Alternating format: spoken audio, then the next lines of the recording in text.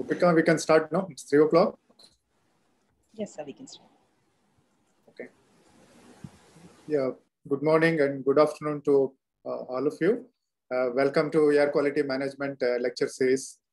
Today we have with us Professor Chandra Sekhar from us. So he's going to deliver May month lecture. As you are aware that this lecture being organized by Department of Civil Engineering, IIT Madras, and CEPHA Network and Indian International Conference on Air Quality Management. I would like to thank all the collaborators who are helping us supporting this Air Quality Management lecture series. Go to the next slide. Just to give some background about this lecture, we started this lecture in the month of October 2020. So this is about eight months old event. This lecture is first of its kind, although India faces several air quality management issues, and we thought we should bring out an expert across the globe and discuss about the various issues. And it should provide kind of a platform for the young engineers, scientists, and educators, practitioners to learn some advancement that is happening in terms of theory, technology, and applications in the area of air quality management. So as I mentioned to you, this lecture series is jointly organized by Department of Civil Engineering, IIT Madras, CEPHA Network, and Indian International Conference on Air Quality Management, and several collaborators who are helping us in supporting this lecture series. Go to the next. So we have an eminent speakers in the past who gave enough to support this lecture events, and all the lectures given by various eminent speakers were highly appreciated, and we are very thankful to all of them. And now Professor Chandra Sekhar is heading to the another eminent speaker to this list. Next slide, please. Now I'll request Gopika to introduce Professor Chandra Sekhar. Gopika is a research scholar in Department of Civil Engineering at IIT Madras. Over to Gopika. Good evening, everyone. It is my pleasure to introduce the speaker for today's Air Quality Management lecture, Professor Chandra Sekhar. Professor Chandra Sekhar is a tenured professor and co-director, Center for Integrated Building Energy and Sustainability in the Tropics at the Department of Building, National University of Singapore. His research interests include thermal comfort, ventilation, IAQ, energy efficient HVAC systems, and building energy analysis, with more than 275 publications in these fields in international journals and conferences. He is a co-inventor and holds 3 US and other patents. He has been an ASHRAE distinguished lecturer since 2006 and is regularly invited as a speaker around the world. He is currently a director at large on the ASHRAE Board of Directors. He is active in the standards and technical committees in ASHRAE and is also actively involved in the local standardization activities in Singapore. The lecture for today is titled Indoor Air Quality Audit in Buildings, System Zone Concept, where he'll be discussing the importance of HVAC system performance and contaminant concentration levels association, which can be accomplished by adopting a system zone concept. Sir, we welcome you. Yeah, thank you, Gopika. So Professor Chandra Sekhar, over to you, and I welcome all the people to this lecture. Over to you, Professor Chandra Sekhar. Thank you so much. I am sharing my screen now. So are you able to see my first slide? Yes, Chandra Sekhar. Yeah, we are able to see you. And the audio is okay, good? Yes, good. All right, wonderful. So let's just get started. I'm just trying to work something on my screen, so I'm positioning all the movable movable sort of part of the photos and videos in one place. So thank you so much for inviting me to give a lecture this afternoon in this air quality management lecture series. It is indeed my great pleasure to do so. And before I even get started, I do want to express my thoughts about the situation, the COVID-19 situation in India, and the tremendous impact it has had in terms of people's lives. There's a lot of people being affected with the cases rising for the last several weeks now, and a heavy toll on people's lives as well. The number of people succumbing to the disease has increased in the last few days, and my heart goes out to all our fellow persons in different walks of life in India. And I sincerely hope and and look forward to things turning around quickly, so that this whole thing can be brought under control. So the reason I also talk very, very briefly at the beginning about that is I'm also involved in some of the discussions related to the airborne transmission of the SARS-CoV-2 virus, and the sort of things that one could and should consider in the built environment. That is not the subject of my presentation today, but just to give you some background as to where I am currently in the last year and a half in terms of my own research work and interest. Today, I wanted to talk about something that my colleagues and we have been following as our guiding principle in buildings, in all the work that we've been doing here in Singapore for the last almost 25 years or so. And that is really talking about what should one do if we were to evaluate the quality of indoor air in buildings. You can roughly look at it in the context of an indoor air quality audit.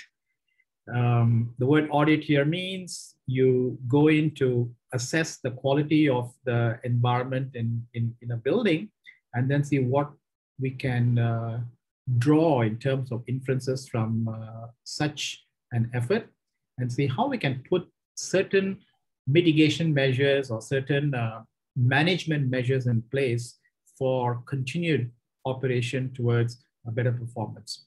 So what I'm saying here would sort of emerge clearly even as I keep going through my slides. But the main point really is about how do you go and evaluate the indoor air quality in buildings? And the hyphenated phrase system zone concept is something that we have found extremely valuable in our effort.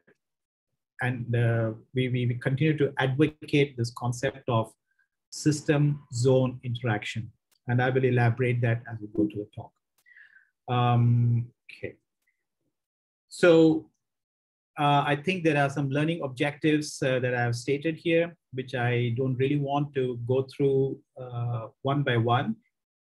It's really summarized in the way I introduced the topic for the day. And by the way, I would post-lecture, I will try and present some of these things that I've been talking about through some sort of a PDF format, so that it could be shared amongst the participants. I'll pass that to the organizers. Okay, all right. So indoor air quality. And I think if we look at this word indoor air quality, we can relate to that in so many ways. When we are in a building, we could see things that are visible. There could be a lot of particles in the air, and then we say, okay, quality of air is not so good. We could smell certain things.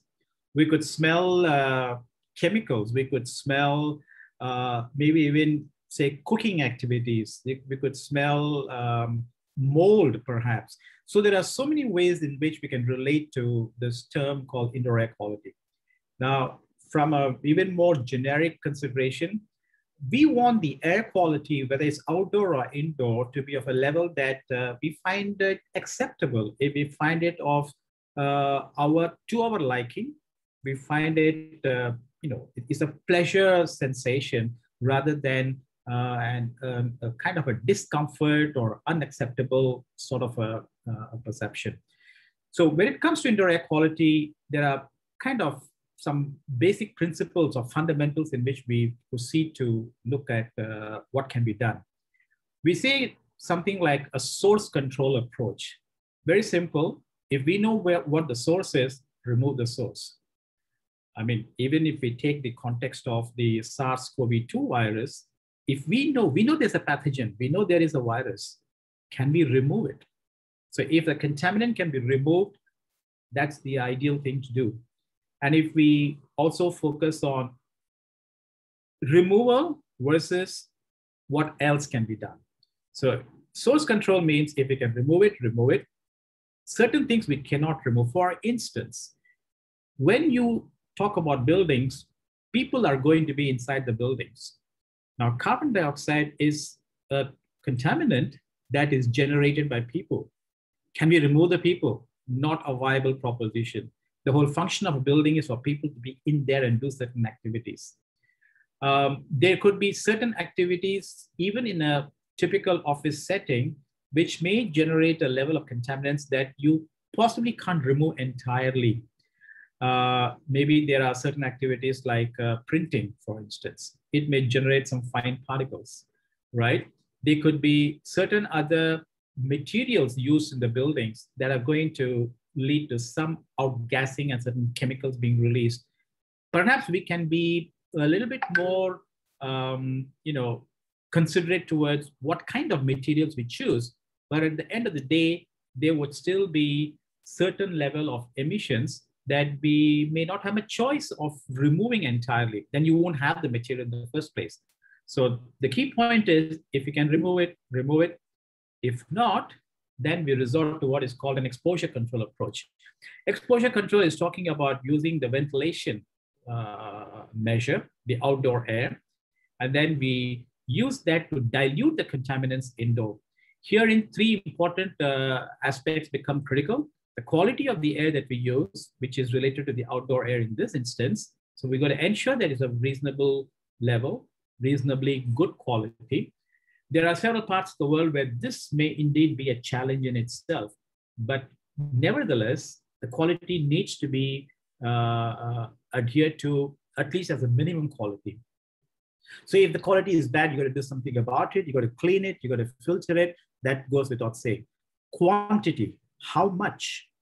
Because in a lot of places, a lot of buildings, the quantity makes a direct impact on the energy consumption, and thereby to the sustainability question that we are also equally interested in today's context becomes a bit of a challenge.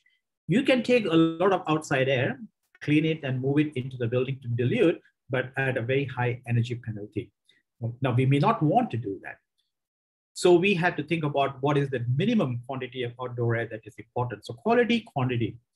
Then I put in the third box, green box, something called room air distribution. Another important parameter, another very critical parameter in my personal view, is not just the quantity of good quality air that you draw into your air conditioning system or even through natural ventilation. It's how that air moves through the parts of the room that are significant and important, i.e. where the person is seated. If I am going to require an air quality around me to be of good level, I need to have that air being properly brought to my area, what is called the breathing zone, and then I can experience the good quality air that is being presented to me in the building. Quality, quantity, room air distribution, which is really ventilation effectiveness. That's the term, the technical term that we refer to. All of these are important in terms of dilution of the indoor contaminants.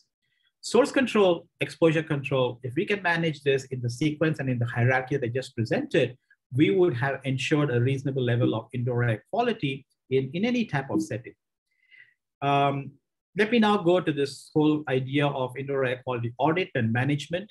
What's the purpose of it? The purpose is we want to establish what is the indoor air quality signature of the building. In other words, we want to know as the building is being occupied and used for whatever function it is designed for, what is my current indoor air quality level? Am I good in terms of the chemical emissions, in terms of the biological emissions, such as bacterial count or mold and those sort of aspects? Particles, are there too much particulate matter present in the indoor air? Are they in terms of the size differentiation? Are there more of the small particle size air? All of these are important questions that we want to know. We want to be able to understand status quo of the indoor air quality. And then we look at ways and means to improve the indoor air quality. We might determine that ventilation is inadequate. We may determine that there are certain materials that need not be there in the functional space. We may even determine that the layout of the space could be modified or improved. All of this with the intention of improving the indoor air quality. Where? In the breathing zone. And I will reiterate this and keep coming back to this point about in the breathing zone. That's the place we want to improve the indoor air quality. And some of the technologies and strategies that I'll be discussing in a short while, you would see that it's got a direct reference to why that becomes important. It's the people around whom we want to improve the air quality. Let's see if we can do that part, the micro-environmental indoor air quality, the place where it matters the most. And then we could develop this into an indoor air quality management plan that would then be the kind of blueprint for how this enhanced indoor air quality can be sustained over a period of time. And it becomes like a routine facilities management paradigm, if you like, or an action plan, which could be sustained and maintained and monitored. And then there could be a feedback control loop if you want to even automate it in that sense. There are so many different ways these strategies can be incorporated into the building. So what's the indoor air quality audit? There is a framework that I present here. And just looking at this framework, I can spend an hour just talking about this. I want to try and keep this to a minimum overview approach, and then we look at some of the other specifics of what is involved here. So the framework here is, when we want to do an audit, we want to be able to understand what is that physical space we're talking about. So this generic stage is really looking at kind of doing a simple walkthrough in the space. So I'll want to probably go and take a walkthrough of the space where the indoor air quality is it needs to be determined. And it's just understanding, going through the space and looking at the layout, looking at the way people are seated, the occupant density, looking at some of the, if it's an office building, some of the activities that happen there, to get a sense of, are there any places within that layout that needs special consideration? Do we spot something of a challenge in terms of how the air is being distributed? Are there stagnant zones? Is there a very high occupant density in certain part of that space relative to another? All these issues, investigating all these issues become very critical. So the first one, the generic stage, is the walkthrough, investigating the issues that I just mentioned, and then becomes to, then we draw a plan of some kind of conceptual characterization of the environment. We say, oh, this place needs the consideration because there's high occupancy. I want to be able to understand what's happening in the individual environment a little bit more in detail. There is a meeting room that probably doesn't get used that often, and when it gets used, maybe there is an excessive draft sensation in that room. So you would then want to think about, why is that happening? Why is that part of the room, the meeting room, having a slightly different airflow perception or airflow distribution? It's all got to do with the way the air is distributed. Now, if you see what I'm talking about, it's getting a connection between the physical space and how the environmental control in that space is happening. And herein we relate to air moves from some place to some other place, and that is part of the air conditioning and air distribution system within that particular building or a floor or a house or whatever is that, our so-called boundary conditions. Now you might begin to see the reason why I mentioned this system zone in the initial instance, because the indoor air quality in any particular volume of space in a building, it's a function of how well the air flows, how well the air is distributed, how much ventilation we have taken in, the quality of outdoor air, the quantity of outdoor air, and how it's distributed. Now, system zone, why is that important? Simply because you need a mechanical system that's going to move the air, the ventilation air, and whatever other types of air you need for cooling and heating or whatever into that space. You need to have a relationship between the mechanical system, the air conditioning system. Put very simply, we call it the HVAC system, which is typically an air handling unit in a building that's got ductwork that moves the air. I'm sure the audience here is quite familiar with the terms and what I'm talking about.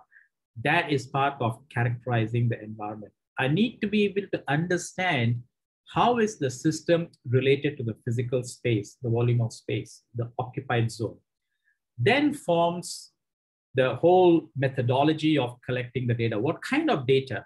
We want to be able to collect a lot of important environmental parameters like temperature, humidity, particulate matter, small size particles like PM 2.5 and lower size particles.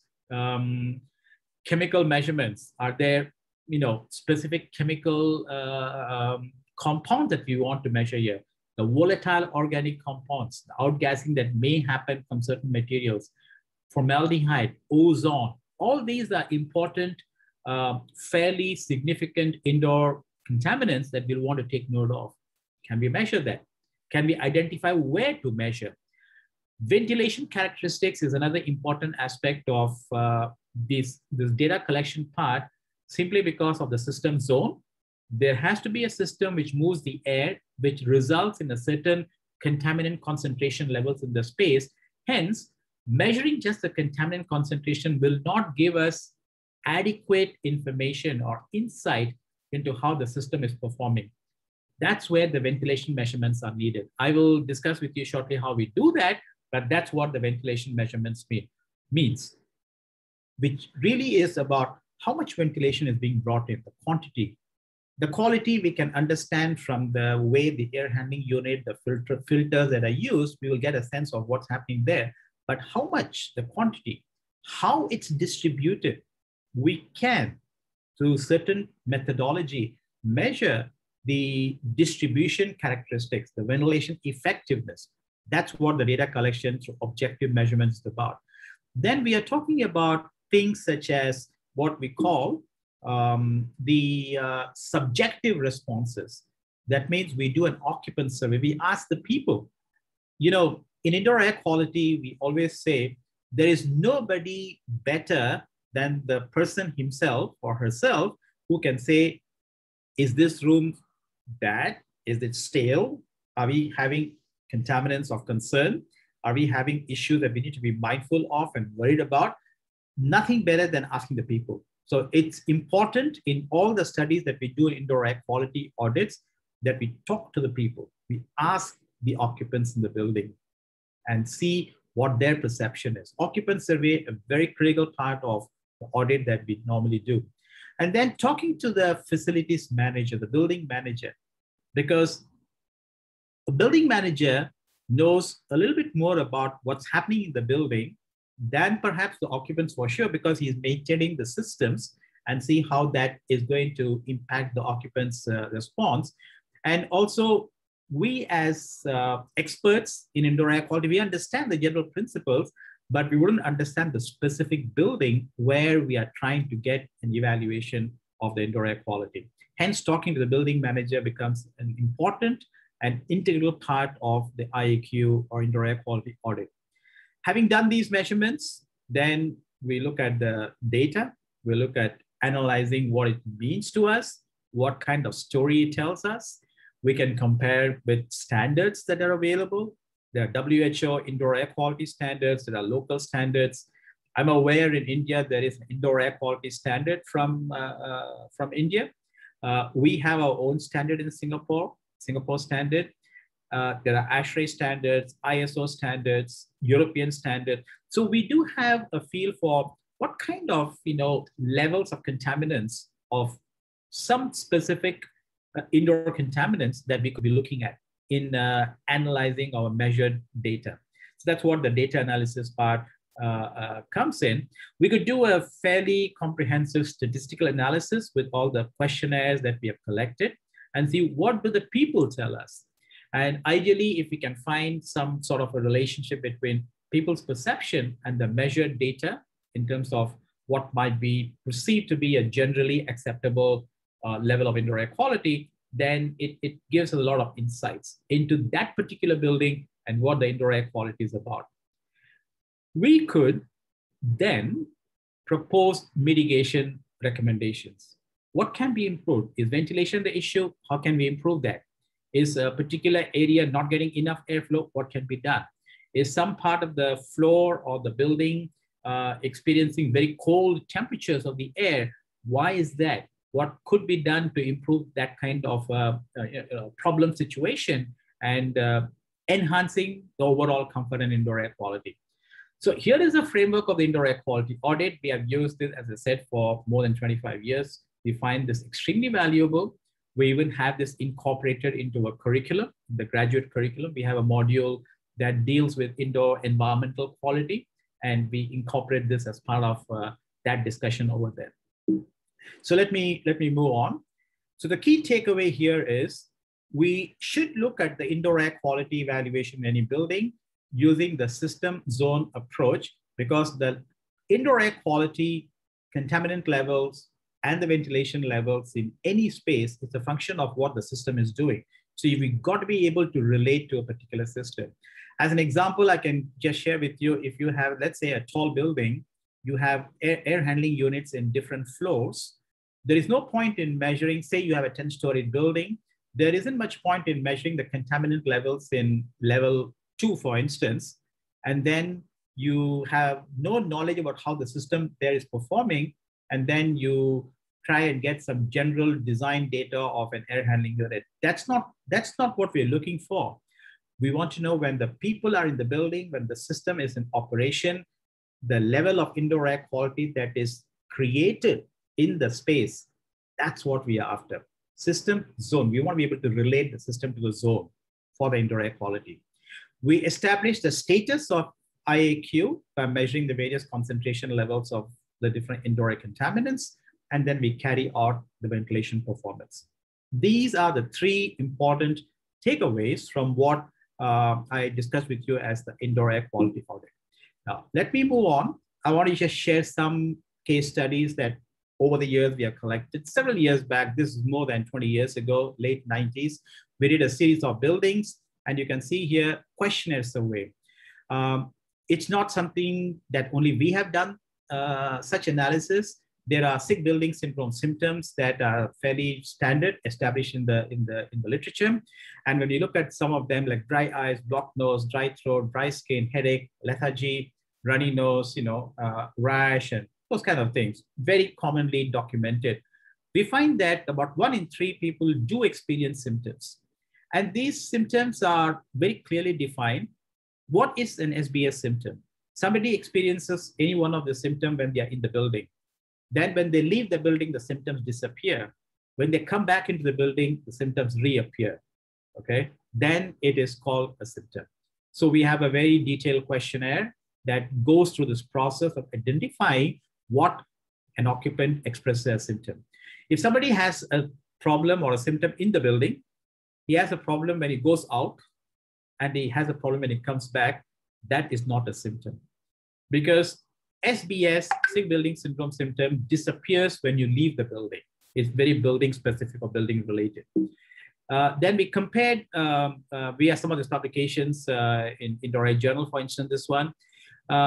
We compared our findings with some of the other countries' findings at that time. So we were doing our own project roughly in tandem with what was being done by our colleagues in Europe and several countries that were involved in the study. And you can see here the percentage dissatisfied, people expressing dissatisfaction with the indoor air quality.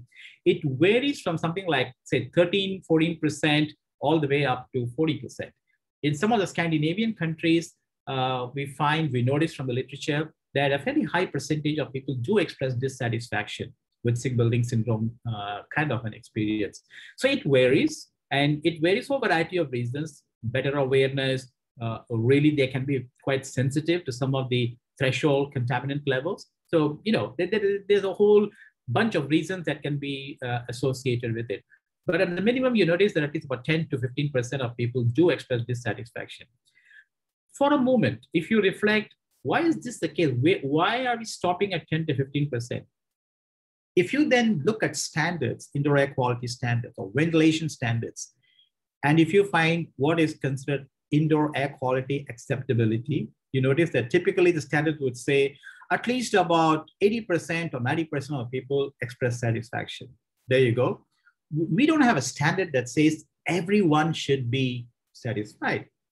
Although our intent, although our goal should be such, why should anyone not be given that right to have good, clean air in the building? And if you follow some of the discussion along those lines, technology-wise, not impossible. We can literally create, environments for every individual in the building that can provide not just the minimum level, probably at more than the minimum, more like a good indoor air quality for all the occupants in the building. It will change. It will require some paradigm change. It may require some rethink about what we mean by indoor air quality in the building. It's not a general observation, but more like individual personal based, individual occupant centric assessment. I will now share with you some of the contaminant level, the details of an indoor air quality audit. As I had mentioned earlier, there's chemical, there's biological, physical.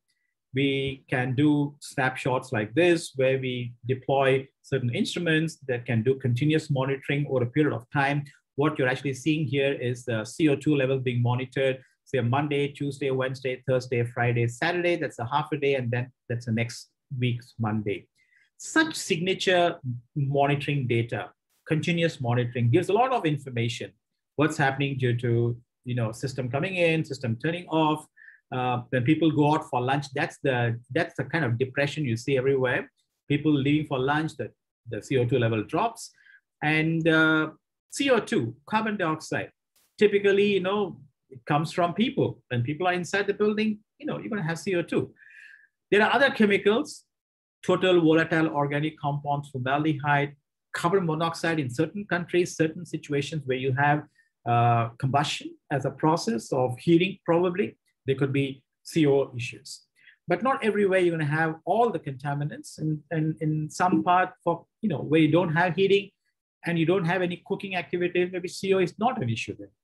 Biological activities, biological contaminants, again, related to people and visitors and food particles that might be left over or thrown into the waste bins. And we can determine the general level of hygiene in the buildings. So we can calculate what we call total bacteria count and yeast and mold count. There's a process to it. I won't go into the details of it. You can use different agar plates to collect the air sample, take it to a lab for incubation. For the bacteria, it can be done in about 48 hours. For yeast and mold, it requires about 5 days of incubation before you get to see some colonies being formed on the agar plate. And then you can determine the extent to which that translates to in terms of colony forming unit per meter cube as the unit used for bacterial contamination. Then there are factors that we can look at that affect the ventilation performance. This is really talking about the ventilation performance. You notice here the space layout. I mentioned this earlier, the quantity, supply diffusers and return grills. All of this will impact the ventilation distribution and the effectiveness of how that air goes through the occupied space. So air distribution, why is that important and what does that do? What do we mean by airflow distribution? To give you examples, sometimes in a building you might experience, in certain locations, there is a draft of air that comes onto you. You feel that sensation, you feel that perception. It may be a good perception, good sensation, or it may be an unpleasant sensation. If the air is too cold, it becomes drafty. If the air is not cold, in fact, if it is the warmer side, 25 degrees Celsius, 26 degrees Celsius, 28 degrees Celsius. Right now, I'm sitting in a room in my home where there is a ceiling fan up there. It's been in operation since morning. I am not using an air conditioning unit. And I feel the airflow around me. It's a pleasant sensation because the temperature is probably only about 27, maybe even 28 degrees. So airflow can be used as a good feel, good sensor, if you like. To have that sensation, some of these things are important. If the air doesn't come to where I am, it's getting short-circuited, it doesn't mean much to me. It can come directly to where I'm seated. In this case, I spoke the example of a ceiling fan that's just moving the air around. But if it is, say, a properly designed air conditioning and air distribution system, commercial buildings, office buildings, shopping malls, healthcare settings, you're going to have a place where there is an air conditioning system, an air handling unit. It's going to move the air through ductwork. And then we have supply diffusers that push the air into the occupied space. If that air doesn't come to the space, there could be short circuiting. Supply to return or exhaust grill, it means short circuiting. Then there could be what you call a piston flow. That is something like a single pass or one directional flow, unidirectional flow. That is kind of the best design one could think about because I am not mixing the air everywhere in the room. But the most common method that we use is called perfect mixing. It's called mixing ventilation. It mixes the room air everywhere. So the point again here is mixing ventilation is the common strategy. In there, the quality of air everywhere in the room is the same. I want to submit to you to think through as I'm presenting in the next few minutes, the thought, why should I aim to have the air quality to the same everywhere in the room? A room has a certain area and volume that will be occupied by people, by occupants. And there is other parts of the room, the upper parts of the room, that is never going to be experienced by the humans. I always tell my students, think about where your nose is going to be, which is the place where you're inhaling and exhaling. Inhalation is the important one. That's what is going to give you the sensation of air quality. Am I going to inhale directly from the air volume 3 meters above me, 2.5 meters above me, floor below, at the floor, unless I'm doing maybe some kind of exercise, unless I'm doing yoga, for instance, which I do sometimes. And then if I am very close to the floor level, that air quality is important. Otherwise, typical normal activities in office buildings or malls or whatever, human height. We're talking about 1.2 meters height when you're seated, about 1.5, 1.6 meters height, maybe 1.7, let's say, when you are standing. I'm literally creating a volume of air around my nose. And I would call that the breathing zone. Roughly about half a meter. Think about it as a cylinder. Think about it as a sphere. But that's what matters. My inhalation process is going to draw the air from that breathing zone. If we have this understanding and say that it's necessary and probably important to ensure the quality of air in that breathing zone is good, and we don't have to maintain that same quality 3 meters up above me, then a whole new paradigm of air distribution emerges, which I'll talk about as we go along. So ventilation characteristics, how do we measure? We use tracer gas techniques. We use a tracer that doesn't interact with the air, and then we can determine its flow path by just monitoring the concentration levels. We determine something called the age of air, which is basically what is the time that particular air molecule has spent. If it is outside air, it's freshest when it comes to the supply diffuser. It is the oldest when it reaches the exhaust grill or the return grill. So we can determine the time spent or the time lapsed from the time the air enters the space. I would again relate to the breathing zone, and the time it goes back into the return grill. We can determine something called the air change per hour, how many times the room air has been exchanged with the outside air. An important parameter in determining how much outside air ventilation we are providing. Then the very important parameter I've been talking about, the air exchange effectiveness, which relates to how this air is actually moving within the breathing zone in the context of the whole room. These are important parameters. There are details which I wouldn't have the time to go through in this presentation, but that's what we're trying to do.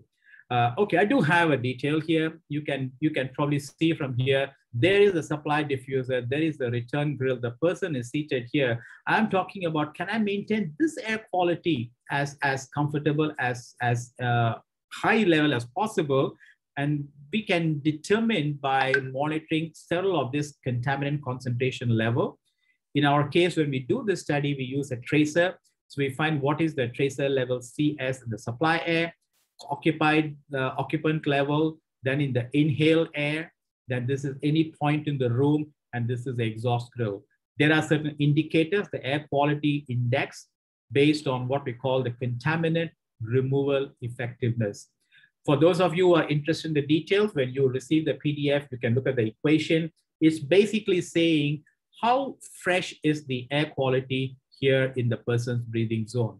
In other words, how much of the clean air supplied, the ventilation air supplied, reaches the inhalation zone without mixing with the rest of the room air. That's the point. That's what we're trying to talk about. So contaminant removal effectiveness is a way of understanding how that can be done. We use different types of tracer gas, sulfur hexafluoride. We used to use it in the past. We don't do that much these days because SF6 is, you know, it's got a greenhouse gas rating. So we try not to use it if we can avoid it. We do that. We try to do that now with CO2. I mean, it's also not the ideal way, but then you need some tracer to monitor what is happening to the airflow movement within a given volume of space.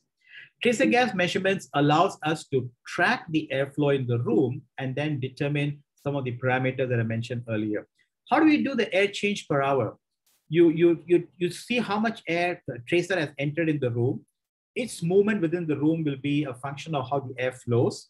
And if you stop the introduction of the tracer, after a while, it's going to decay and you get a profile like this. The decay profile on a semi-logarithmic plot determines the slope of this line, determines the air change per hour. So we have ACH or air change per hour determined by doing this tracer gas measurement. If you have a high number, it's good. The high number means that the room is being exchanged with outside air 2 times, 3 times, 4 times, 5 times. Typically in tropical buildings, we get about 1 air change per hour, which is typically what you get about trying to be, you know, in compliance with a lot of ventilation standards. That's the minimum ventilation requirement that one would want to have, 1.2 air change per hour. Very briefly on the air exchange effectiveness, which is a parameter or term used in the context of ventilation air distribution. Air exchange effectiveness of 1 is related to a perfectly mixed air, mixing ventilation. That's the reference point. If you have, you know, an air exchange effectiveness of 2, that means it's a displacement flow. Why is a displacement flow a good thing to happen? That means the clean air that we are creating by the quality of the outside air and the quantity of the outside air, if you can take that air and bring it directly to the person's breathing zone, that's the ideal. Now that may not be so straightforward, but if you can design a strategy where the air flows in one direction, I supply at the floor or near the floor or lower height of the room, and then it moves up, you will get something close to 2. That's the perfect displacement flow. Anything in between, say, you know, or less than 1, for instance, it's short circuiting. It is going to be short circuiting because the air doesn't even get to the occupied zone.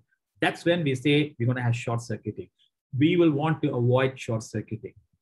If the building is designed as a conventional mixing ventilation system, you would measure 1. We have measured hundreds of buildings and we actually measure this, right? In situ, real buildings, we get this data.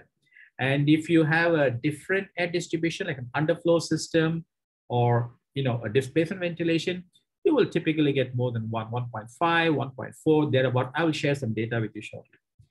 Okay, the data is coming right here. So we've done several ventilation studies in the past, and this is during this period of time, some 20 odd years ago. And what did we do? We did about, in this case, 1, 2, 3, 4, 5, 6, 7, 8, 9 buildings. 2 of them had floor-by-floor AHUs served by a CAV, constant air volume system. But 6 of them had floor-by-floor air handling units, a variable air volume system, typical of most buildings in today's context at least. And there was 1 building that had what we call a central AHU system that serves both floors above and floors below, but it was also based on VAV system.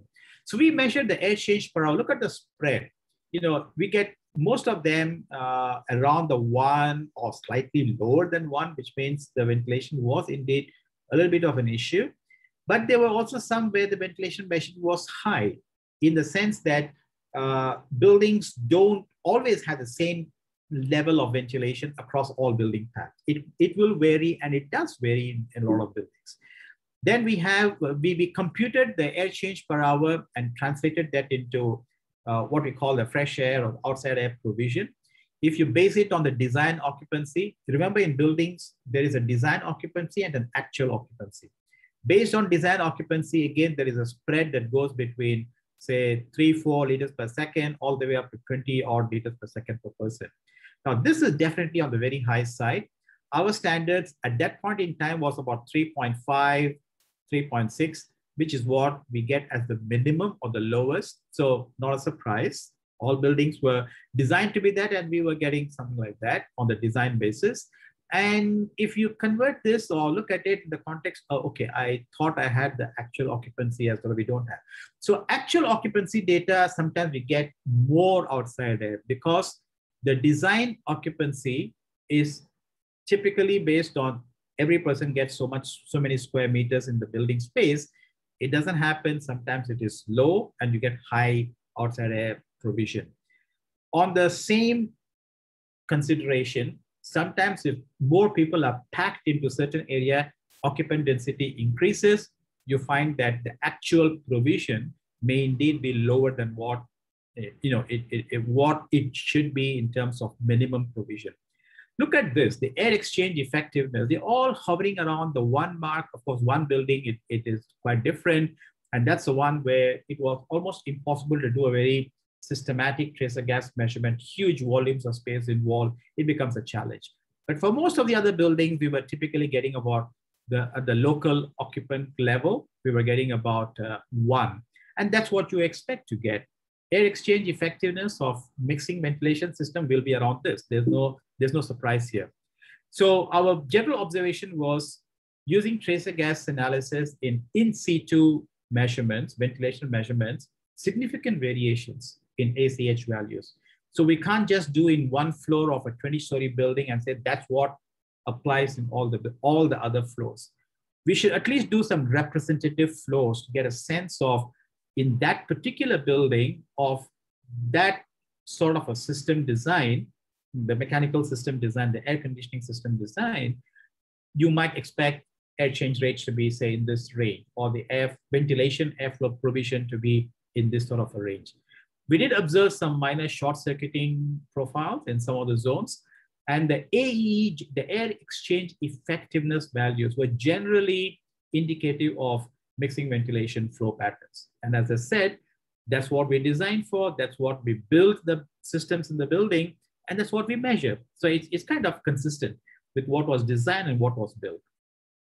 I want to share with you another specific case here where we had a slightly different type of building with different type of air conditioning system being used. This was part of an enterprise challenge grant that we had in 2005. A system that we had developed in our own group. It's looking at some fundamentally different design concept. We separate the ventilation requirement from the cooling requirement. So it was what we call a single coil twin fan system. One fan is for outside air ventilation. Another one is for cooling, the recirculated air. Again, the numbers are here. It's a fairly large unit. So something like, 340 kilowatts capacity, which is quite a large one in terms of the air handling unit. So this is the floor plan, floor layout, individual rooms, open plan spaces. And this is the place where the air handling unit is located. And the idea of separating the ventilation from the cooling, decoupled ventilation system is what we're talking about here. Looks something like this. There is a fresh air compartment. There's a return air compartment or recirculated air compartment in the individual spaces or the zone spaces. And then we control how much ventilation is needed based on the local CO2 data. And then the balance comes from the return air. So basically what it means that I can individually control the amount of ventilation provided in the different zones in the building. And that's the technological innovation that we had in our system that we developed for an application like this. We, on the left-hand side is an image that does this measurement, the continuous monitoring we use. This is a multi-gas monitor that we are talking about, a photoacoustic infrared principle-based monitor. And we use that fairly routinely in our measurements. I will share the data that we collected. You can notice here CO2 levels, Monday, Tuesday, Wednesday, Thursday, Friday, and then Saturday. It's off because Saturday is generally, you know, at some point in our working arrangements in Singapore and even at university, we turned into a 5-day week. So the earlier data you saw a little bit of, you know, a half a day profile, whereas this time here, no Saturday work. So CO2 levels are very, very low.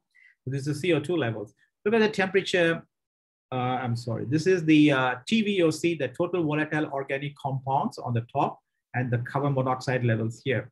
The solid red line indicates what is the recommended threshold limit values based on our own local standards and guidelines.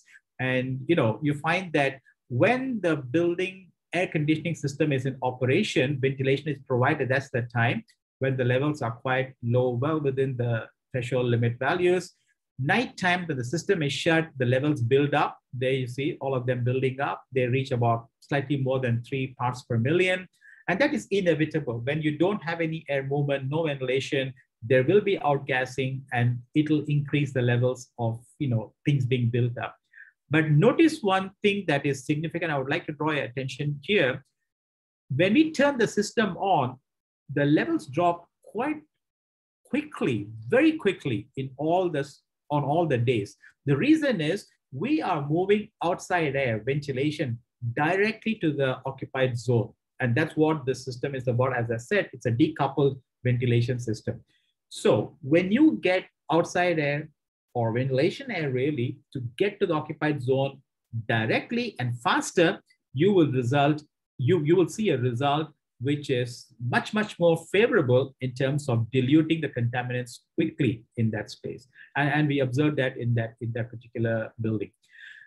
Here's the temperature and humidity profile. Typically, we get about 23 to 24 degrees. That's what the building was designed for, temperature-wise. Humidity, again, very well maintained and controlled. That was one example, a case study that I just shared with you. Another study, another actual field measurement. This is a place where you have 2 air handling units, the red and the black one, if you like. And then we were studying the red AHU, AHU2. And what you're seeing here is some of the details in terms of when we talk about the 1, 2, 3, 4, and 5, these are the sampling points for measurements. We have a sampling point from where the air is drawn, and then we continuously monitor this over a period of time. And that's the plots that I've been sharing with you on the continuous monitoring plot. So this is a fully ducted supply and ducted return. The red one is the ducted supply, and the pink one is the ducted returns. It's taking all the return air back to the air handling unit, and then your recirculation, and the whole cycle continues. We always have in an indoor air quality audit measurement something like an ambient point. I may not have mentioned this earlier when I talked about the framework. It is important, useful to have this consideration incorporated in our general planning, because you want a reference point. How good or bad the outside air is in terms of CO2 level, in terms of VOC levels or particulate matter, you want a reference point. That's what the outside level is important. And here again, the ventilation measurement, you see we use SF6 measurement. You look at the, from the point of dosing to a level, and then it decays. And I want to show the next profile, which is the straight line profile. You see on a semi-logarithmic plot, you find that it comes like a straight line. If you see the straight line profile, then you know that it has been a reasonably successful test, tracer gas test. And we compute the ages of air are all presented here from the software of the instrument and the tool that we use. And then we compute the air exchange. Okay, this instrument gives a slightly different parameter. It doesn't call it effectiveness, it calls it efficiency.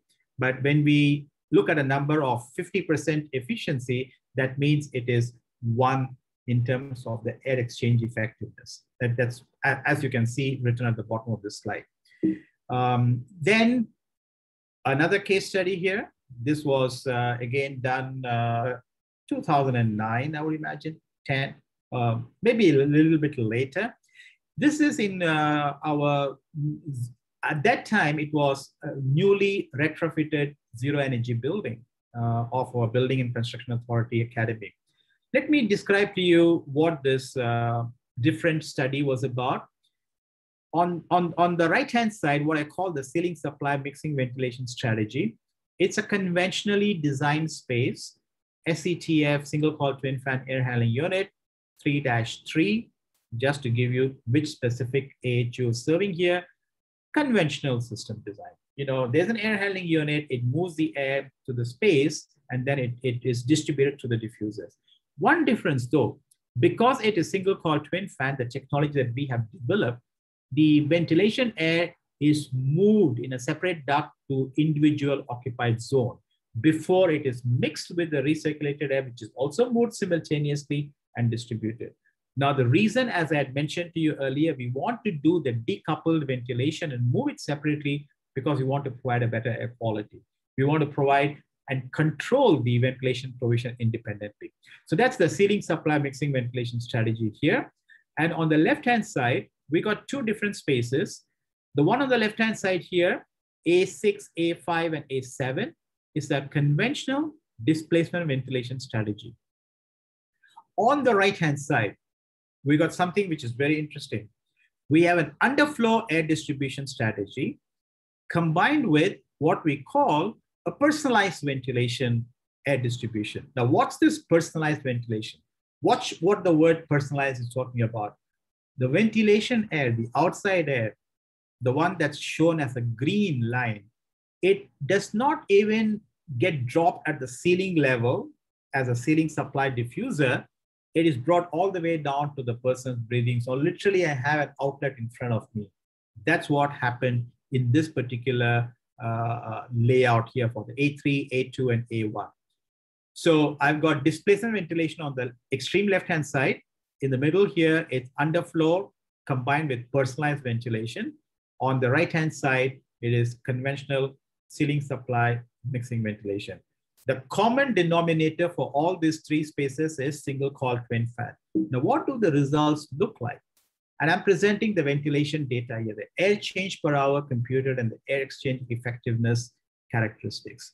I want to just do this to highlight your attention to air exchange effectiveness computed. Remember the A1, A2, and A3 is personalized ventilation and underflow air distribution. Look at the number, 1.65, 1.68, 1.7, 1.7. Remember what I said earlier?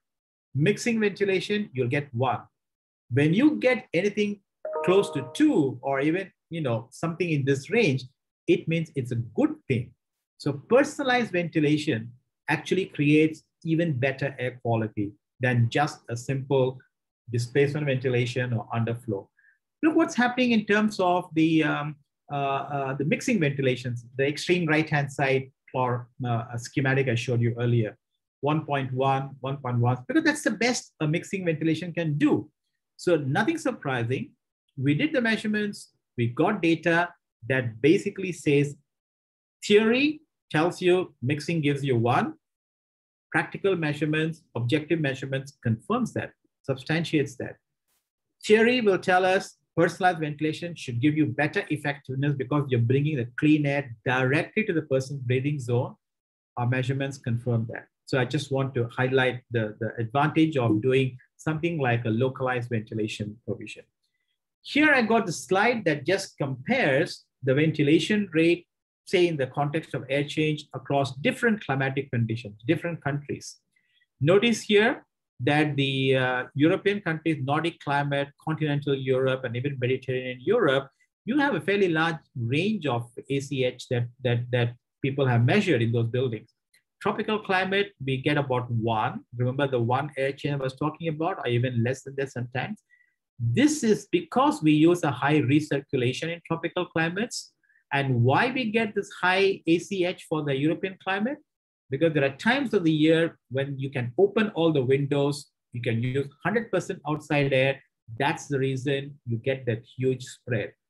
Your fall, late fall, autumn time, and your springtime, you can actually open up and get a lot more outside air because it's just nice in terms of temperature and the quality of air that you don't even need to think about recirculation in those environmental conditions.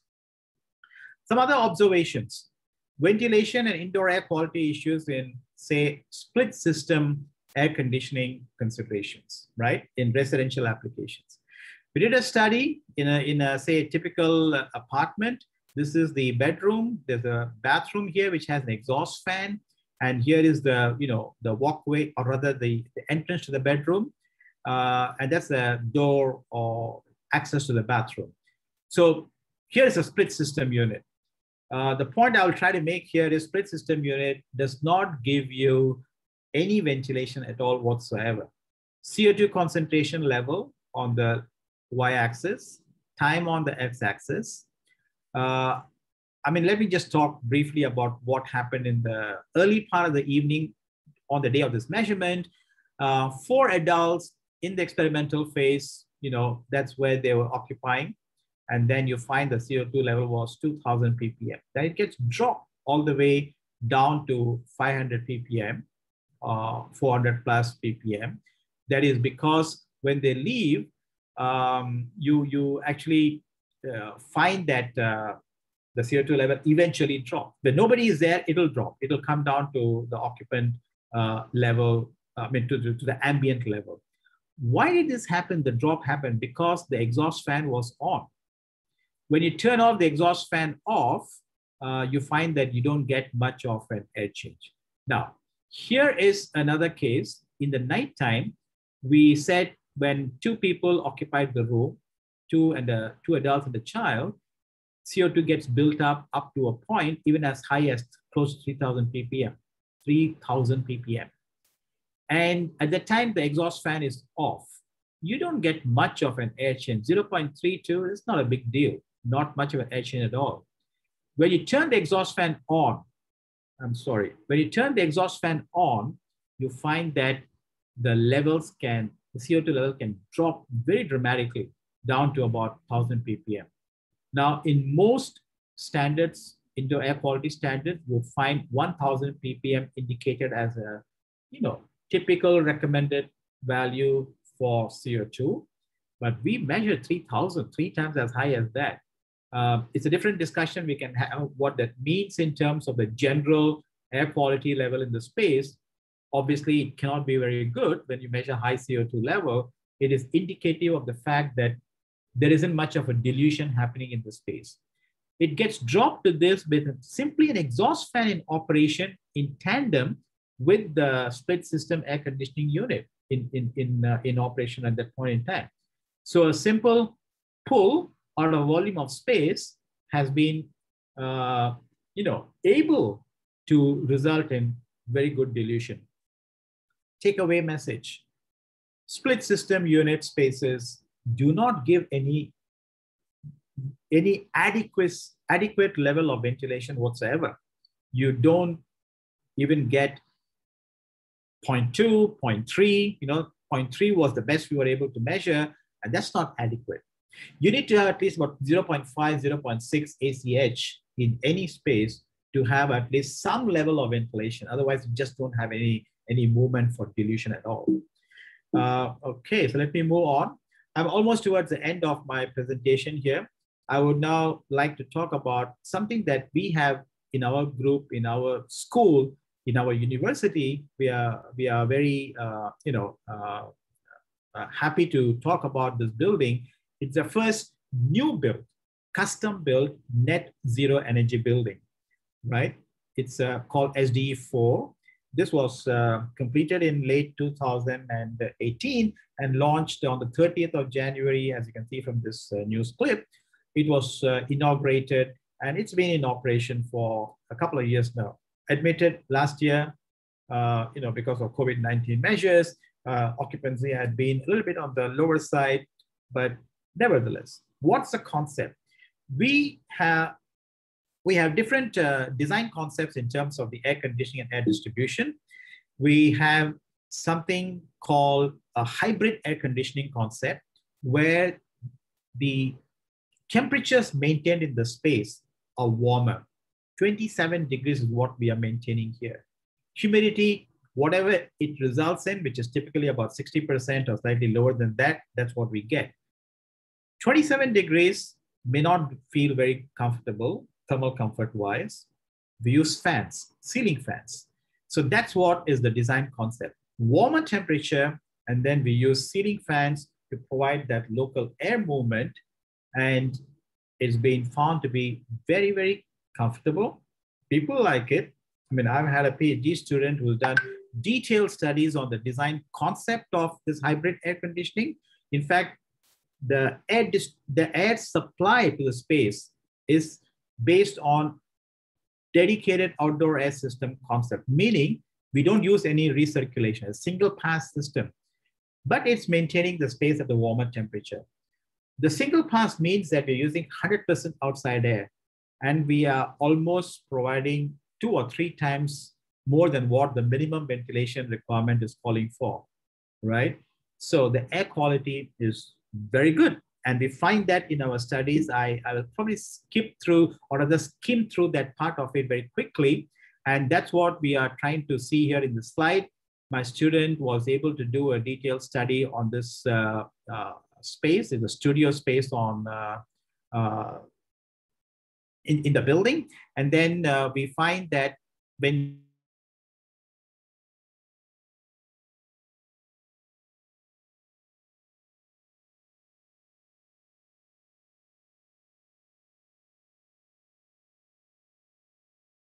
conventional concept.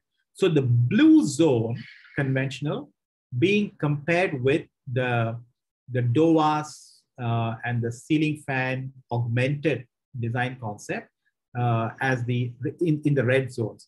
Some of the numbers here, we just tells you what is the airflow and all that kind of stuff.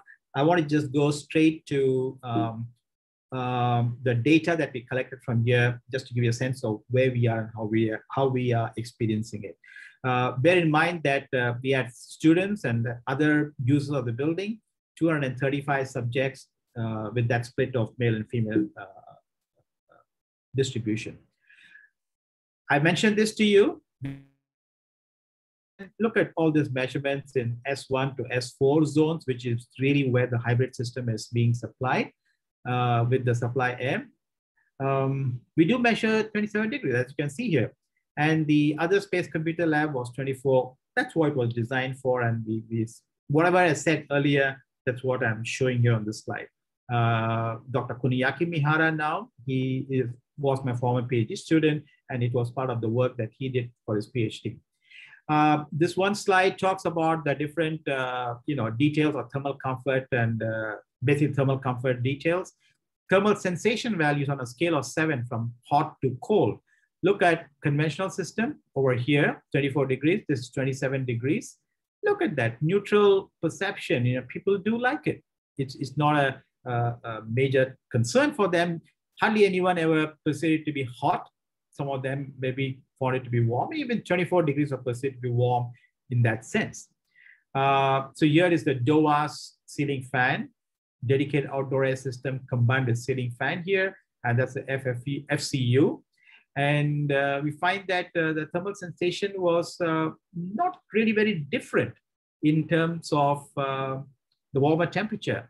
The median value that you can look at it, 0 here, and this is -1. So the 24-degree environment was perceived to be slightly cool, but the DOAS CF, it was neutral. And likewise, the thermal preference, when you try to understand what this slide shows you, it was statistically significant. With the DOAS CF system, you find a lot more people who find it to be, who did not want a change. Thermal preference did not want a change. Thermal comfort too, statistically significant, thermal acceptability as well. So I'm kind of moving through this part a little bit quickly because I think my time is running out. I would like to leave some time for the Q&A as well. So this is the air movement preference between the DOAS CF and the FCU. We find that about 54 plus 25% here, people actually find they don't need to have any more change when we're talking about the air movement preference. And likewise, the air movement acceptability as well. This is the indoor air quality acceptability and the dry comfort acceptability.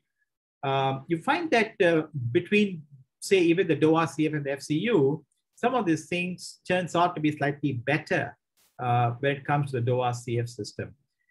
I will leave that in terms of the specific data, just 2 or 3 more slides and I wrap up.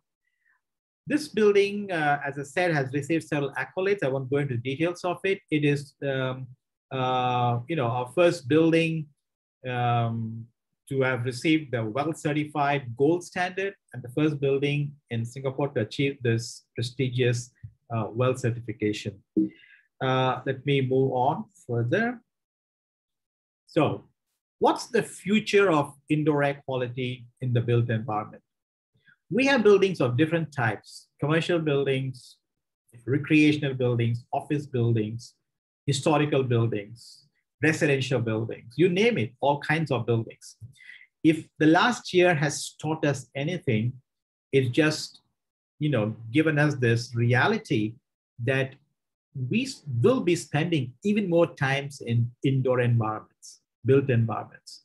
Our nature of built environment may change from office to home, but it still is an indoor environment.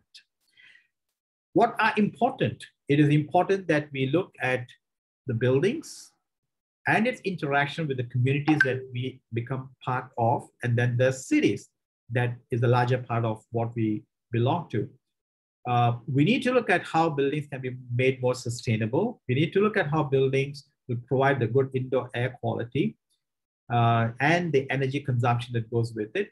And the air quality has become even more significant in times of this COVID that we have all been experiencing the last 15 months plus.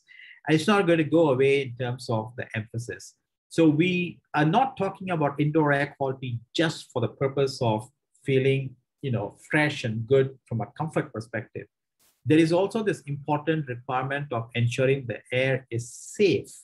The air is, the air distribution can help mitigate the transmission of infectious aerosols. So this has become like a new, requirement, new paradigm shift. And recently you must have heard about this article that was published in Science on the 13th of May. A group of 39 scientists happened to be one of the co-authors in that article.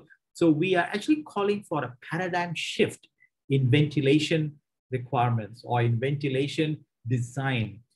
It is the fundamental requirement in any space, has been for 100 over years.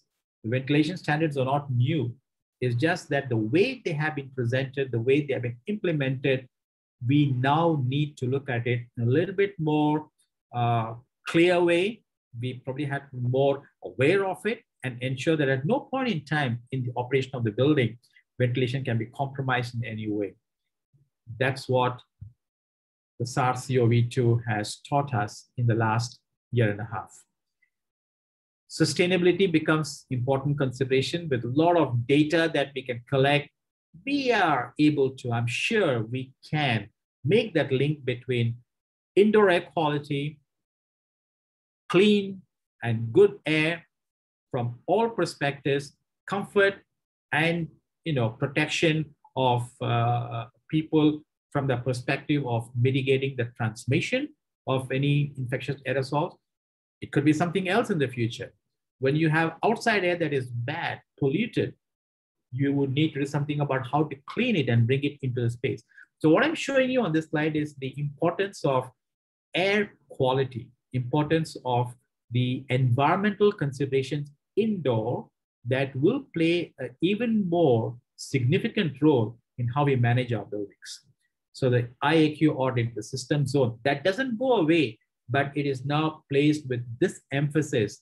Let's not forget the indoor air quality and its importance. So in final slide, I just mentioned that I shared with you the idea of the system zone concept. when it comes to indoor air quality audit. I shared with you several case studies looking at the indoor air quality parameters measured, ventilation parameters, human response, and the like.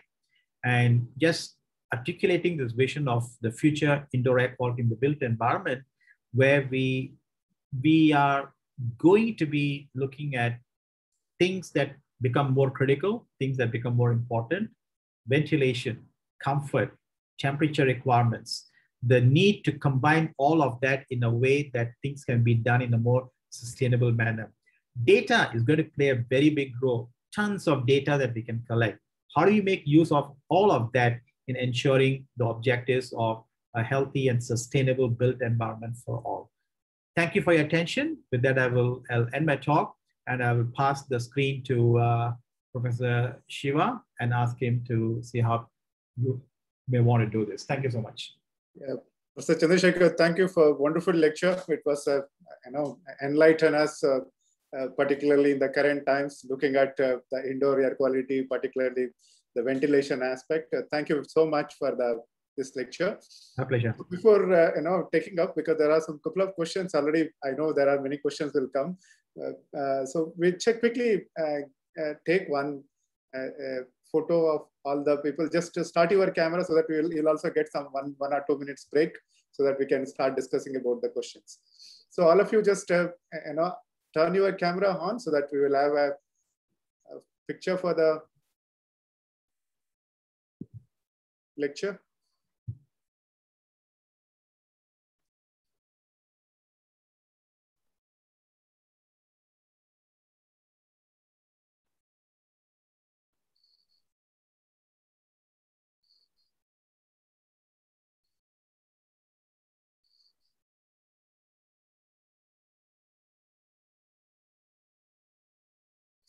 So Gopika, can you initiate? Yes. Once everybody is there, then you can say.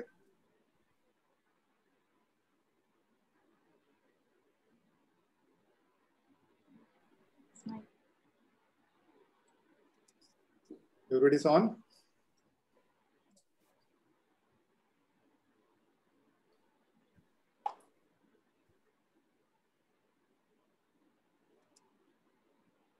Yes. Okay. Thank you. Thank you. Thank you. Yeah, thank you, Professor. Chandra Sekhar, could you please, possible for you to read the question from the chat box, or should we display that one? Okay, just click on the chart, maybe,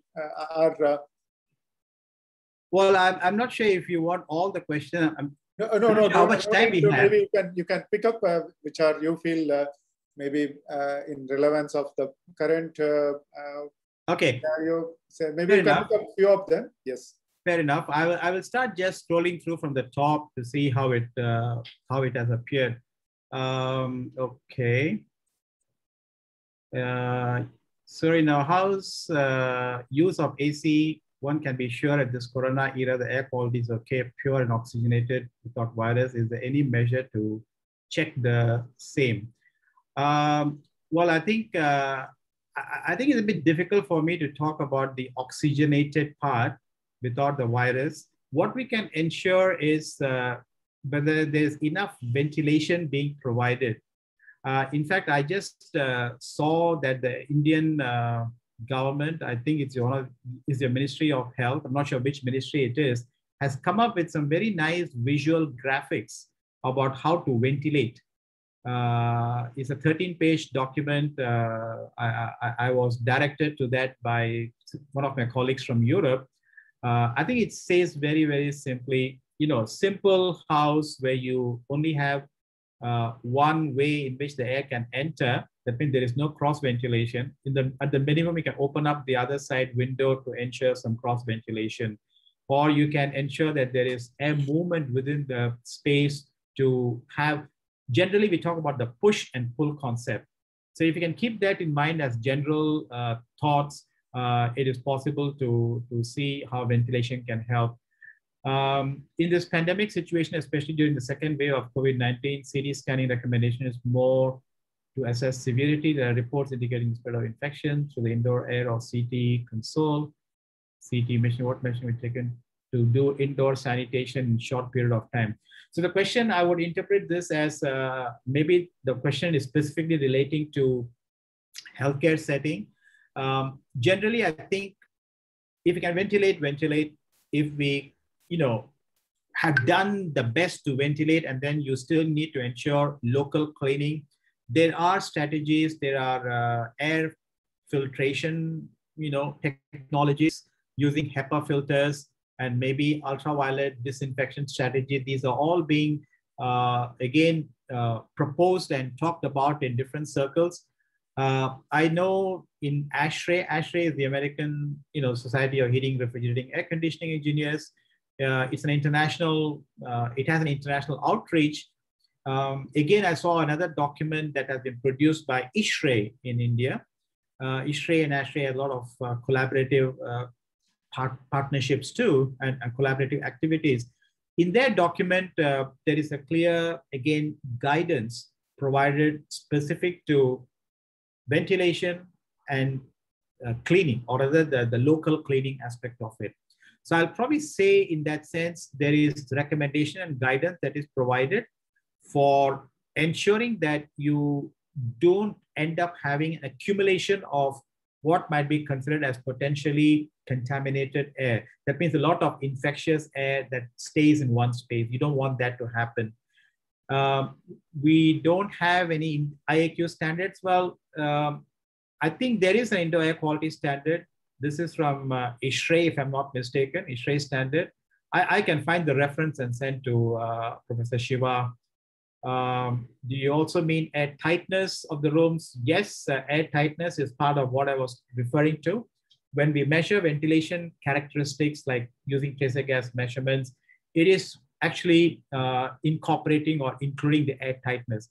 The tighter the room, the more challenging it becomes for ventilation air to come in, unless it is designed and distributed properly as a mechanically ventilated space. For measuring ACH, do we need a control environment? If so, how to maintain it in real room? No, we don't need to do that as a control environment. In fact, the whole idea is in situ buildings, you want to measure the ACH as existing setup. So if you have a building that is not so airtight, going back to the previous question, and you do a measurement, you will get an ACH that is, a combination of how much is the air coming by your mechanical ventilation system and how much is being added by your air leakiness. So it is ventilation and infiltration that we are actually measuring when we do a tracer gas measurements in situ buildings. So I would say that you don't need a control environment. You should measure in actual environment, actual setting as the building is. Is bioaerosols playing a key role in IAQ and how long it will be viable in air? Well, I'm interpreting this question as the concern of infectious aerosols. Again, it's another topic I talk about in terms of the transmission of aerosols and how we can look at it. Very simply, when you have an infectious source, infected person in the building as an infectious source, whatever comes out as exhaled air through any vocalization activity, singing, talking, breathing, coughing, sneezing, whatever, some of them, it's a continuum of particles that come out. And the SARS-CoV-2 virus is embedded within the droplets that are formed as we speak out in the saliva particles and so on. So the size particles is anywhere from 1, 2, 3 microns all the way up to 100 microns. It can be that. It's a continuum and then it moves through. If you are coughing, it moves through a long distance. If you're just talking, it is still moving through. The heavier particles will fall down, that's the droplets. The smaller size particles, the lighter particles will move with the airstream. It will remain suspended in the air. It does not have to be 5 micron size and below. That used to be the old criteria used by WHO. I mean, I'm sure you would have seen the latest advisory, the changes that happened on WHO website, US CDC, and a lot of countries have changed, including the one from the Indian Ministry advice that I was referring to. So we are now saying that if you have a 30 micron particle that came out in the exhaled air, if you have a 50 micron sized particle in which, let's say there's potentially the virus that is embedded, given the right airflow, it can move beyond 2-meter distance. It can move up to 3 meters, 4 meters. In the context of a room, within the room scale, you can have this movement. So the infectious aerosols, in that sense, let's say we are out of this COVID situation, in a normal situation, we would still want to ensure that there is reasonable level of protection. That's why ventilation becomes important. That's why not allowing the buildup of contaminated air is very critical. And I'm sure moving forward, designs will incorporate some of this thinking. How we do that, it remains to be seen. There are some thought processes that I'm also involved in, say in ASHRAE, in the discussions. Do we need to have this as a continuous setup all the time? Maybe you can think in terms of a normal mode of operation and a pandemic mode of operation. So many different ways in which you can think about it. So next question here, that was a very long answer to a simple question. It was talking about bioaerosols. I thought it would be useful to mention that.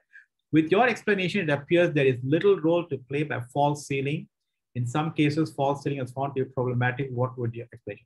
Okay, the false sealing that we find in a lot of buildings, the whole idea is it's an architectural enhancement. It gives you a different perspective in the space.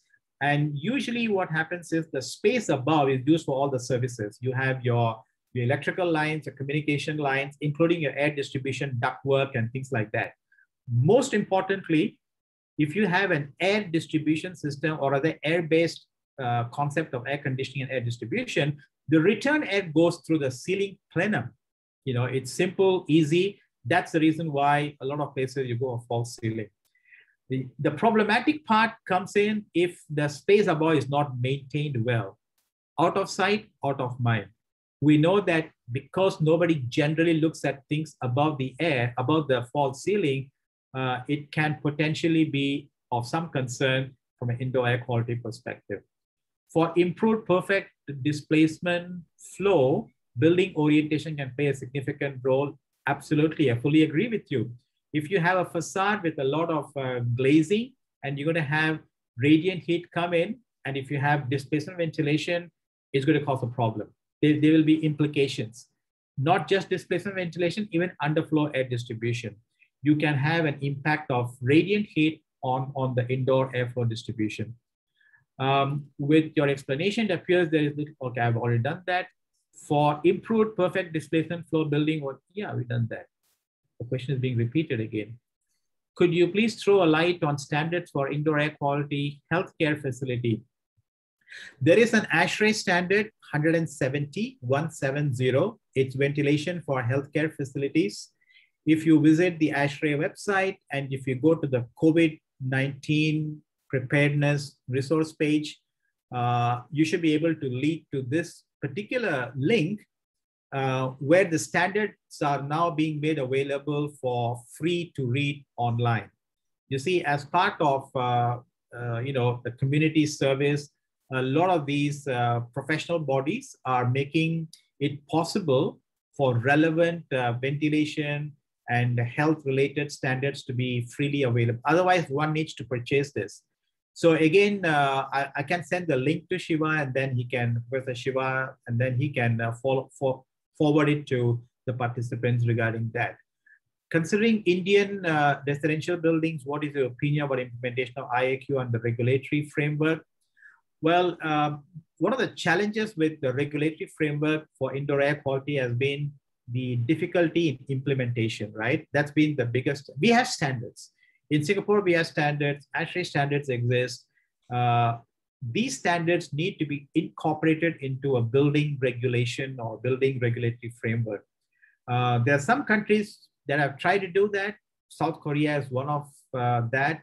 I believe Taiwan also has that.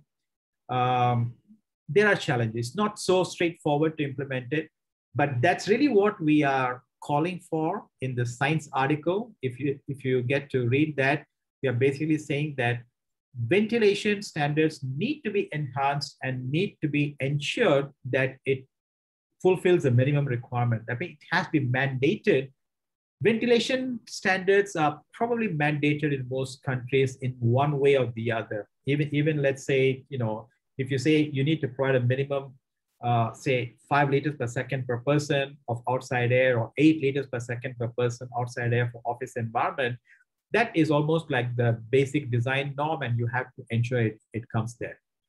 Okay, your views on retrofitting existing HVAC systems with air quality control systems, how to keep energy requirement minimum or without changing the fan. Well, the two questions are quite different in a way. Retrofitting existing systems with air quality control, not totally impossible or not even that difficult. I would even think about maybe having a CO2 sensor, or maybe even a distributed set of CO2 sensors, collect the data in real time, maybe have some way of aggregating it and link it to maybe the outside air damper, if it exists in the system, for ventilation. So there are ways in which it can be done, but not everything can be easily retrofitted. Some of this will require an additional level of technical detailing and installation of certain sensors, actuators in the space. So I think I've reached the end of the questions, Shiva. I'm sorry, I just went in one whole stretch. No, it's fine. It's fine. It's a pleasure, I think. Thank you very much for your time. Probably, I just wanted to ask you one more thing. Like, when people get infected, when they're respire, will the particle size distribution? I'm just trying to look at it. If somebody breathes, will some studies have been made in that directions to understand probably when the microbes are attaching to that, probably the size distribution could vary depending on the kind of infection. Probably, is there any such studies has been made that may helpful to even try to figure out that how far this kind of an, I'm not talking about only today, but in the future also, maybe we need to look at it a little more close. I mean, we may going to get this kind of a challenge in the near future also. So to answer your question, yes, there are some studies not with SARS-CoV-2, but with other, say, common cold situation, right? In the past, other viruses. These have been done in setups where you have a closed loop system, and then people have used, say, cough droplet, coughing machine, right? Simulated cough droplets. People have used tracer gas. We have done some studies of local extraction in the occupied space. Again, I have another presentation on that. I think I may have spoken about that in one of the earlier talks. So there are different ways in which that have been done. With SARS-CoV-2, there are research projects underway in different groups. Even in our own group, my colleague is leading one where we were trying to actually see if we can, get the actual data of the size distribution of a person who is known to be even asymptomatic, and then, or maybe even pre-symptomatic. That means that this person has some issues, or maybe his CT value is kind of low enough to say that yes, he could be a carrier, C positive that is, and then try to see if we can get some information about the distribution based on different types of activities. Simple exhalation, talking like, let's say I'm doing now, or talking loudly, singing, and then you have issues like if they sneeze, what happened? If they cough, what happens? So we have there is a special kind of a gadget, a setup, if you like, into which they speak is like a cone, and then over there the droplets go down. It's a very specialized setup where we got something along those lines being done in collaboration with our collaborator from University of Maryland.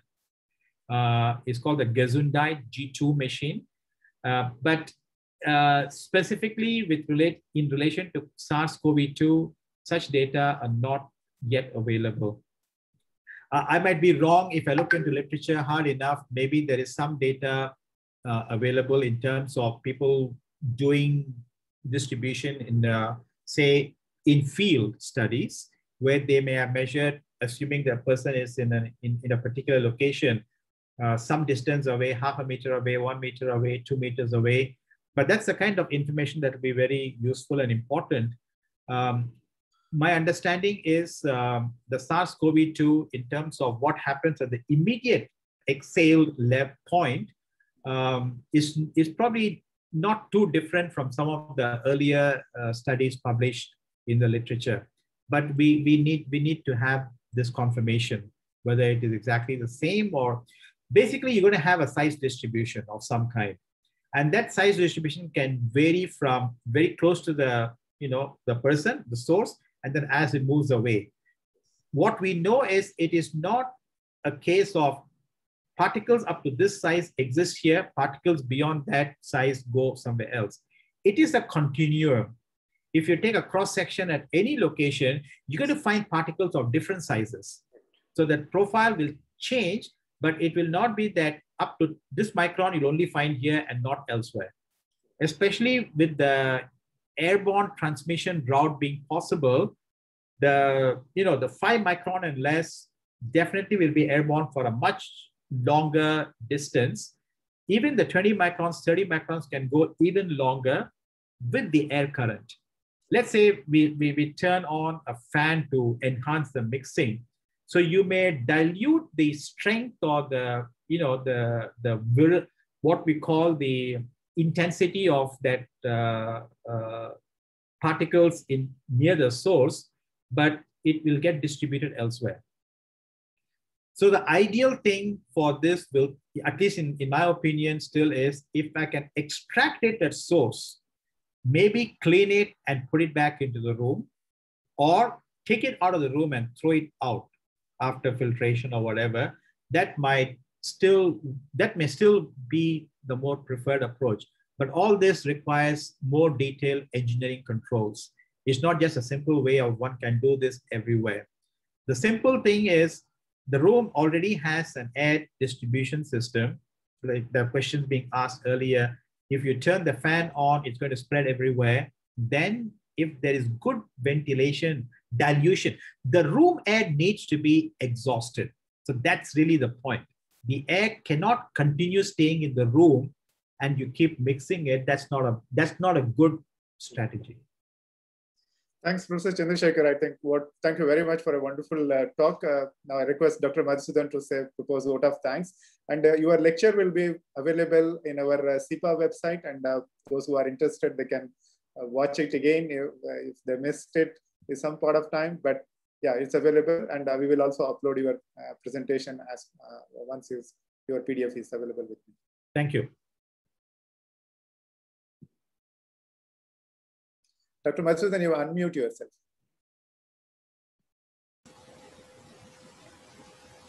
Yeah, welcome back. We do understand that we are going through a very bad situation in the country, but we could see that we have 85 plus participants for this today's lecture series. And our subject was quite relevant for this today's situation, that is the air quality audit in building system, the zone concept. And Professor Chandra Sekhar, he explained the entire concept in a systematic way, and maximum time he has taken for explaining the question answer. After listening the question answer, I can understand that rather than an engineering question answer, it was the question answer from a doctor concept.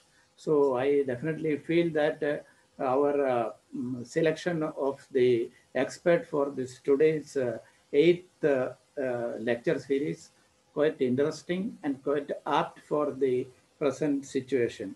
Professor has explained the concept of indoor air quality with the exposure control approach, ventilation effectiveness, and the breathing zone. And he also explained the indoor air quality audit approach and how the audit has to be conducted with what are the management plan required for it. And further, he has explain with the case studies, and the last the part of his lecture was explaining about the customer build net zero building concept.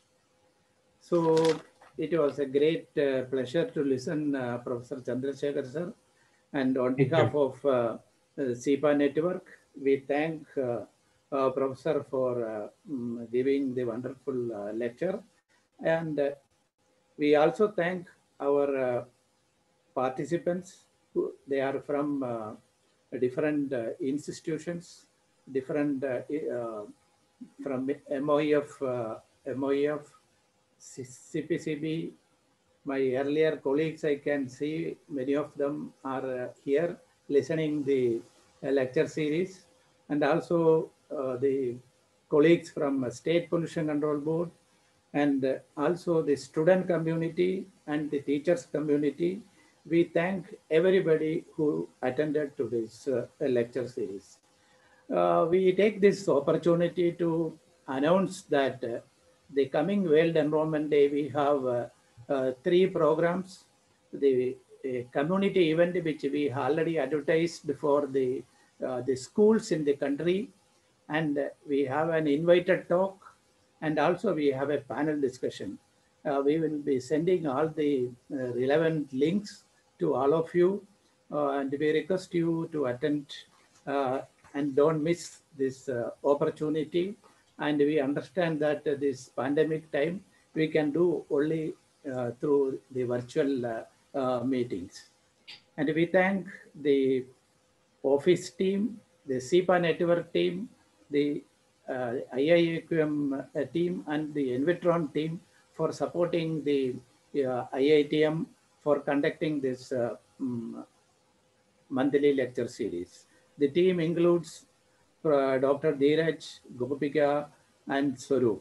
And we thank the other students supporting the team for conducting this lecture series.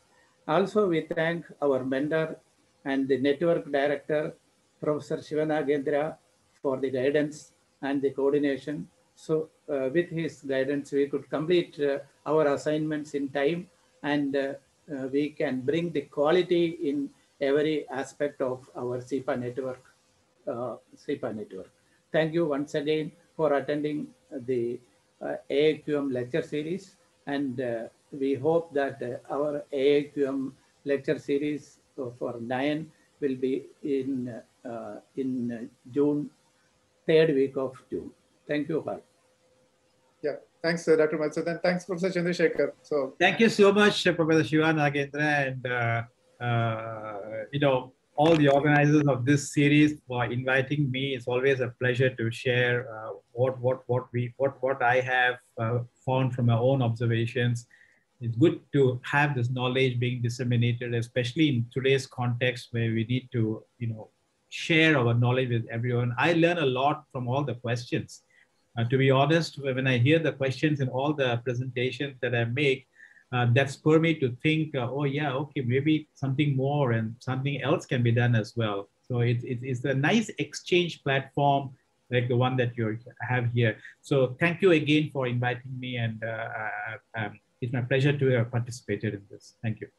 Thank you, Professor Chandra Sekhar. Thank you all for joining us. Professor Chandra Sekhar, you may be knowing that there are many young research students are there, and probably they will nurture with many of you, like the way the lectures will be, make them to learn more and more and focus towards their research. Thank you very much, and see you all in the next event. Take care, stay safe. Bye-bye. Yeah, stay safe, everyone. Bye.